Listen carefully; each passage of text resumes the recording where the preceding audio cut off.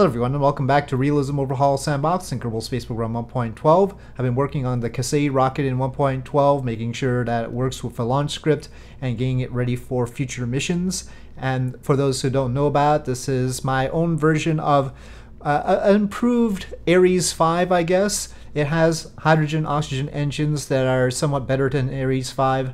The RS-68s couldn't cluster together and were gas generator engines. These are supposed to be staged combustion engines, and they can cluster together, and they're a little bit more efficient overall, especially in terms of thrust-to-weight ratio, though not insanely so. 4,000 kilonewtons on 5.6 tons is not crazy or anything. But yes, we have 5 of those engines at the bottom, and the upper stage has a vacuum version of that engine. So it's a very simple sort of thing. It doesn't have a different engine on the upper stage, and so it's pretty good at low Earth orbit stuff. But I always wanted to turn it into a recoverable stage, and I initially thought about putting extending wings on it, which is good. But of course there's one obstacle, and that's that we have an upper stage on it, and the upper stage is the same diameter, which is the same diameter as SLS, by the way. It's 8.4 meters. And the upper stage being the same diameter causes a bit of a problem because we have to sort of close up the top of the first stage in order to bring it down, because I was thinking of bringing it down as a fly-back booster or a fly-forward booster, just like the Orion carrier plane. And so I have devised, I had a different solution to this before, but I have devised a different solution that I initially had. And the solution wouldn't be one that I would necessarily suggest for real life. It is a solution that is more Kerbal, I feel. And the solution is this. A special retractable fairing, and basically it goes like that. And then it stops right here, the stage ejects, and then once the stage is off, let's root to the first stage for a sec. Well, I didn't need to rotate, but alright. So the stage goes off, and then the fairings close up. So we get the fairings back, and it's a little bit complicated like this, but it's an idea. I don't think it's something that anybody's going to actually do, but it's an idea, and so I decided to go with it. And it has its own complications. For instance, I'm not sure why, but when I tried to actually use the fairings in flight, it snaps to the deploy limit, which is like right here. It seems to like to just go immediately to this without doing the animation, which I don't understand. So anyway, well, that solves the nose problem, so therefore we need to have the aerodynamic surfaces down here so it can be a fly-forward booster like the Orion carrier plane, and to that end I have made this. So this is the Kasei rocket with its methane oxygen boosters, and it's using actually the same wings as the Orion carrier plane. Hopefully that'll be good luck or something. It does have canards as well, and that's just for better pitch control. And then we have the fairing and the upper stage up there. And so it's a tall, ungainly rocket, and hopefully I don't have to make the fairings any bigger for the payloads this launches, because I'd have to make a completely new model for the fairing, and anyway. But yeah, there are complications, but let's see how it works out, shall we? Okay, we are launching out of my Tampico launch site, and we're using the Orion carrier plane's pad, though I've extended the tower so it actually reaches higher than the Kasei rocket. It normally does not. It doesn't have that many tiers, but right now it does. And we will use a KOS script because that's what I intend to do with this. And first we'll follow the payload to orbit. The payload capacity is 140 tons with all this stuff on, which is pretty good. Without the stuff on, it's 150 tons. I'm hoping it's 140 tons, we'll see.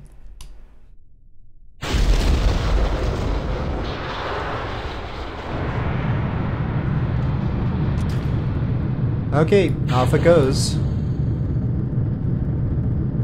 The wet mass of the first stage is not too different from the Orion carrier plane, but the Orion carrier plane is physically somewhat smaller because it's methane and oxygen, not hydrolox. So there it goes, in all of its glory. Alright, looking good so far. And I'll bring the UI up again. Okay, getting ready for booster SEP here. Off they go. Ooh. Well, maybe that looked closer to the vertical stabilizer than it was. Hopefully it wasn't that close. Now for the Orion carrier plane to get back to where it's supposed to land, it needs the orbital velocity to be 4,000 meters per second. So right now we're leaving. See, the fairings sort of automatically go snap to this position. I wonder if somebody can tell me how to stop it from doing that.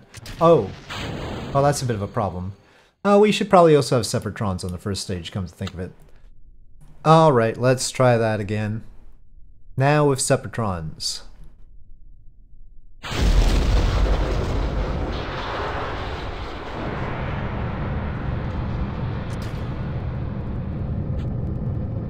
I put trajectories in here, so that actually adds some lag during certain events as trajectories calculates their, well, trajectory. So keep that in mind. I might want to get rid of that. I'm just checking the heading to make sure we're at the right heading for our recovery in the Bahamas. And off go the boosters. Well, seems to be alright. Since we're flying forward, we really don't need to reserve any propellant. It's just RCS propellant that we need, and the residuals of the oxygen plus a little bit of methane that we're carrying inside the inner stage are what we are using for the RCS, and that should be enough.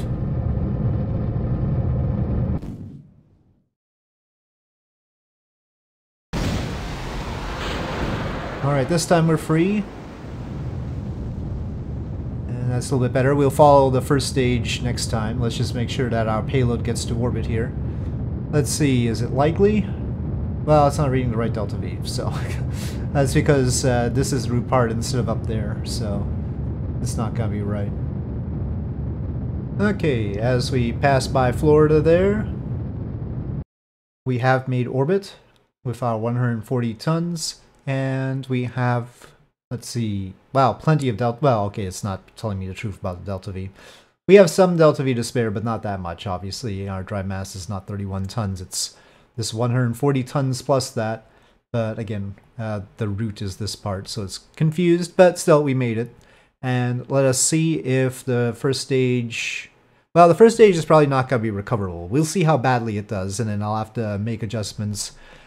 And maybe we'll get lucky. Maybe we'll get lucky. The Bahamas...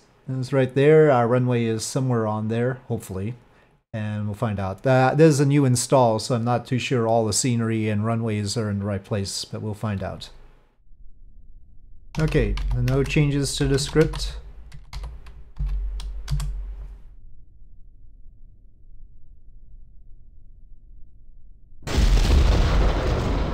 I'll be controlling the first stage on the way down with Smart ASS.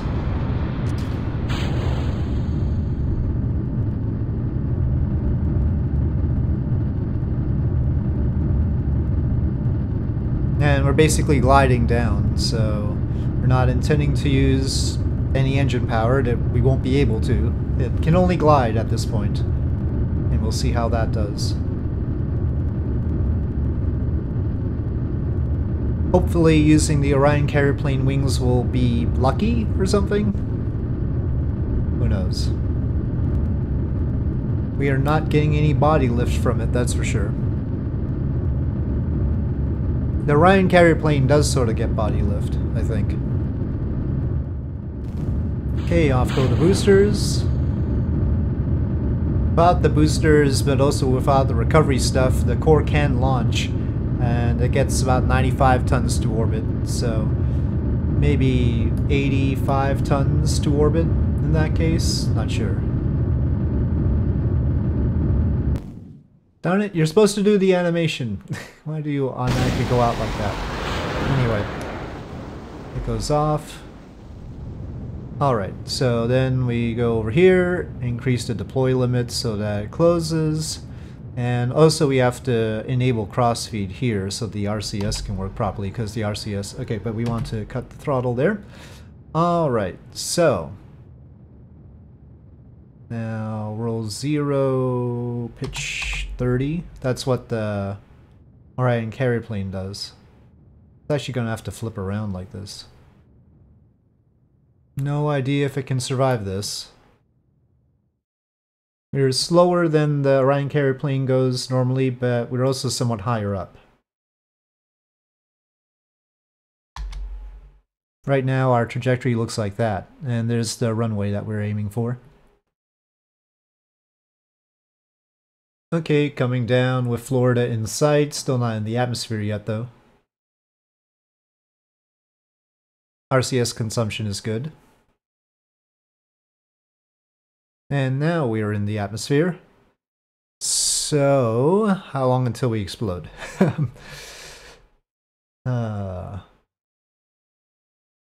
We're not going orbital speeds or anything, right? There's half the velocity we'd be coming in at from orbit. A fraction of the heating. The G-forces, though, are going to be formidable. It's pitching down a lot. Oh. Got some overheating. Uh-oh.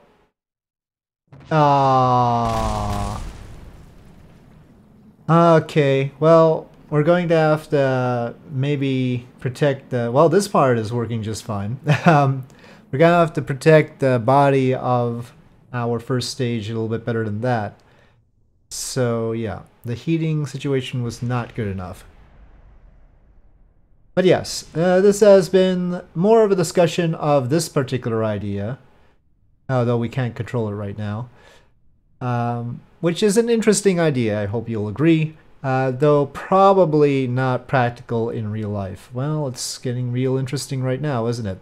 Anyway, with this flipping out ever faster in the midst of Kerbal Physics, I'll say thank you for watching. I hope you enjoyed this video. If you did, please do press like. If you have any comments or suggestions, please leave them in the comment section below, and I'll see you next time.